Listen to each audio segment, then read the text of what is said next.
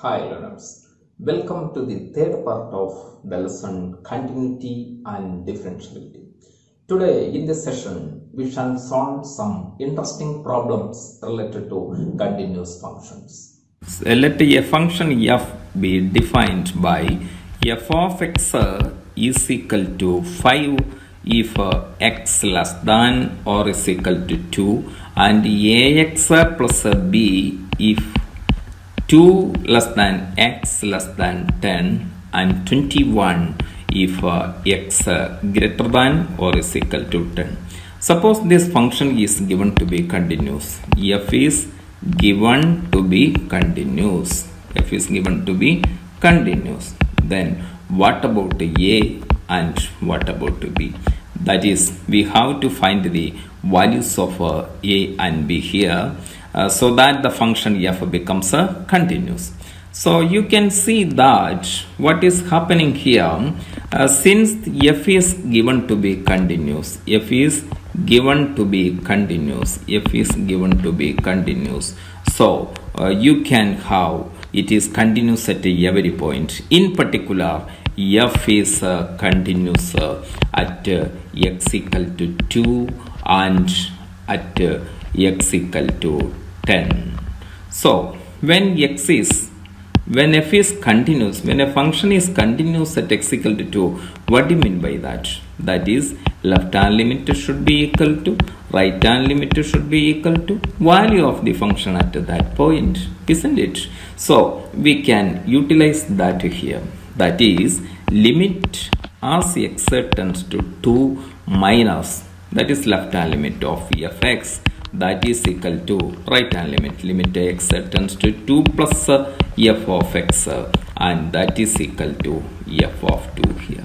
And now what about x tends to 2 minus means? X tends to 2 minus means x is less than 2. When x is less than 2, what is the value of the function? That you can see that when x is less than 2, what is the value of the function? That you can see value of the function is 5. So you can have limit x tends to 2 minus 5, that is equal to limit x tends to 2 plus.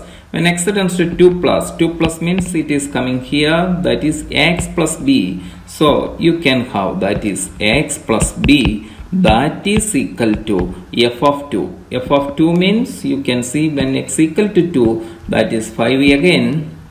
So you can have 5. That is limit of a constant, that is that constant only, that is equal, and this is a polynomial. So polynomial, then we have to find a limit. So we know polynomial is continuous, therefore direct substitution will do, that is value of the polynomial will be the answer. So that is 2a plus b, and again is equal to 5, we don't want, so that is 5 is equal to 2a plus b. So we got one equation connecting a and b. Similarly, again we know the function is f is continuous at x equal to 10. What do you mean by this? That is, when a function is continuous at x equal to 10, you know that is the left hand limit is equal to right hand limit is equal to f of 10, value of the function at x equal to 10. That is limit x tends to 10 minus f of x. What is f of x then? You can see that is when x less than 10, less than 10 means it falls here, so that is x plus b. So you can have x plus b there. And right hand limit means x tends to 10 plus means greater than 10. When x is greater than 10, you can see that is 21, so you can have 21, and f of 10, that is when x equal to 10, again the value is 21. So we have another relation like this, that is when x tends to 10 minus x plus b. X plus b is a polynomial, and polynomial is continuous. Therefore, instead of finding the limit value, we can have the functional value, that is 10a plus b. So that is the left hand limit. And then what about right hand limit? Being a constant, that is same again 21, we don't want it, so that is like this. So we have second equation. So we have two equations. The first equation was 5 equal to 2a plus b. So we can write it 2a plus b. So 2a plus b is equal to 5. That was our first equation. This is our second equation. Then using these two equations, we can solve for a is equal to, you just subtract these equations, you know, then 8a is equal to 21 minus, that is 16. 21 minus 5 is 16, so which implies a is equal to 2. And substituting this value in any of the equation, for example, if you substitute here, that is 2 into 2, that is 4 plus b is equal to 5, therefore b is equal to 1. So we have a is equal to 2 and b is equal to 1, then only the given function is continuous. Let us consider the graph of the given function. Now there are two bricks on the graph, therefore it is not continuous at present. But by adjusting the a value like this, or by adjusting the b value, we can change the position of these portions of the graph like this. Now you see, when b is becoming 1, the graph is changing, but it is not continuous. Now we change a like this, then finally what is happening, you see, when a is equal to 2, all the three pieces got connected and there is no break at all, so the function becomes a continuous. So when a is equal to 2 and b is equal to 1, the function becomes continuous. Now let us solve another problem.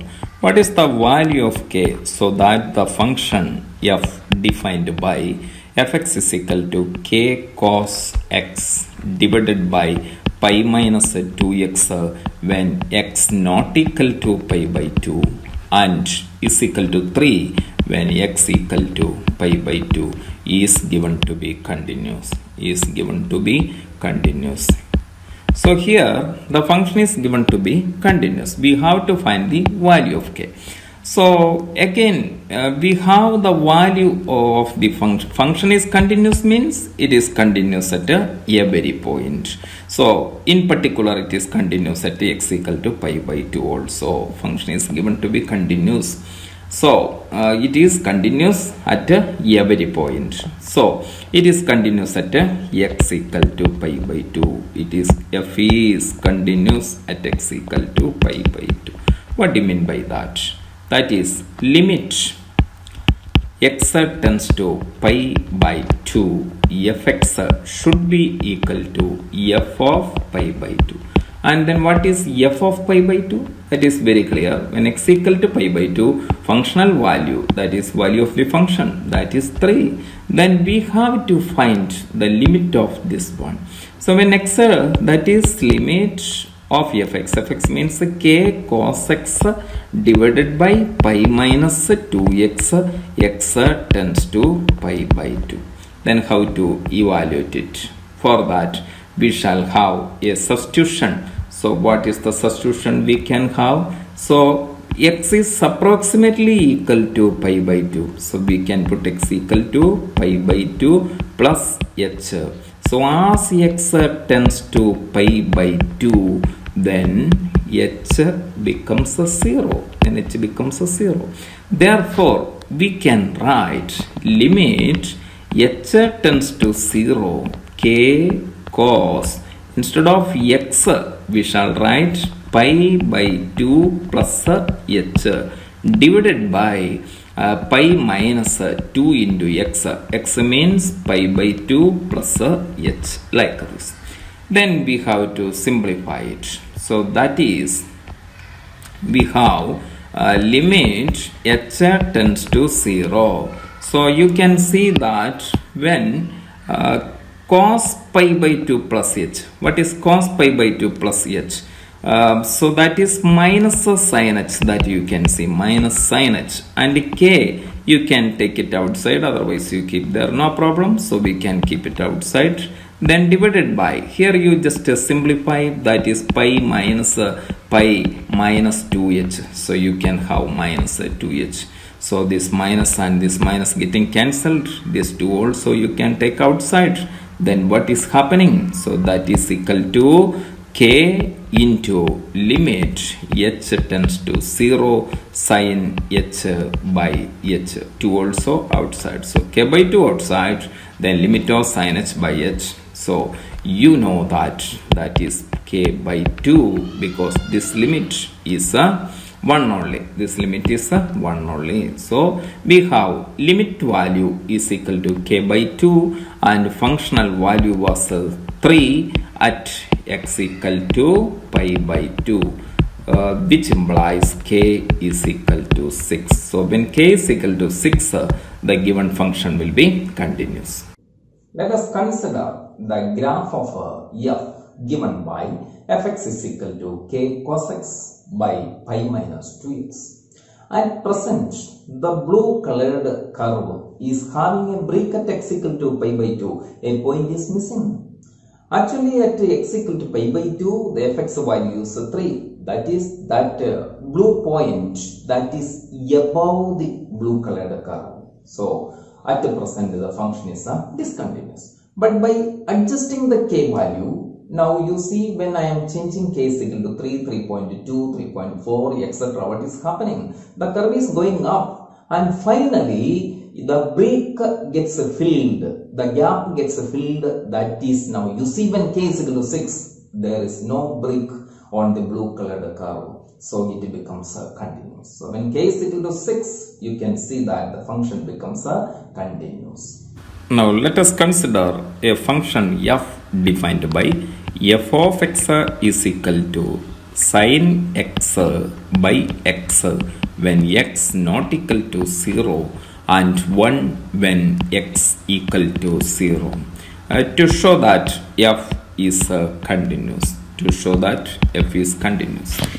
So when x let us c be a negative real number, let us c be a negative real number, then definitely f of c is equal to the value of the function at x equal to c is nothing but that is sin c by c, that we know.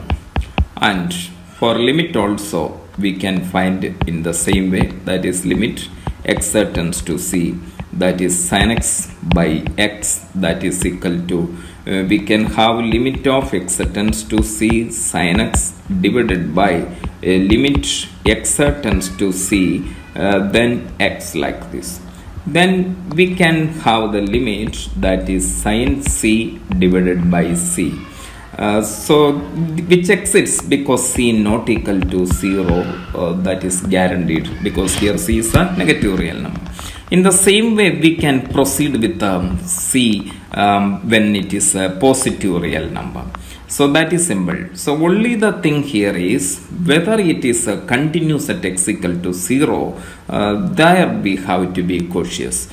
So that is when x equal to 0, then what is the value of function, that is f0, that is given to be 1 in the question, that is given to be 1 as per the definition of the function. Then what about the limit of fx as x tends to 0, that is equal to limit x tends to 0 sin x by x. What is it? We know it is 1. Let us have a visualization and come back. Let us consider the graph of sin x by x. When x tends to 0 both from left hand side and right hand side, what is happening to fx value? It is tending to 1.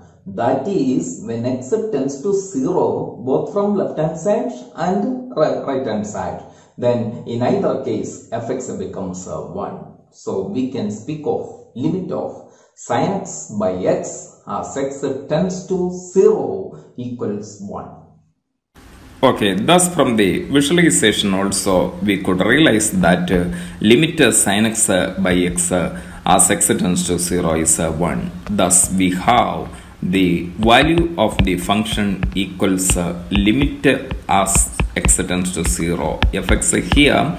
Therefore function is continuous at 0 also. F is continuous at 0 also, at x equal to 0 also. Thus f is continuous at every real numbers, that is function is continuous.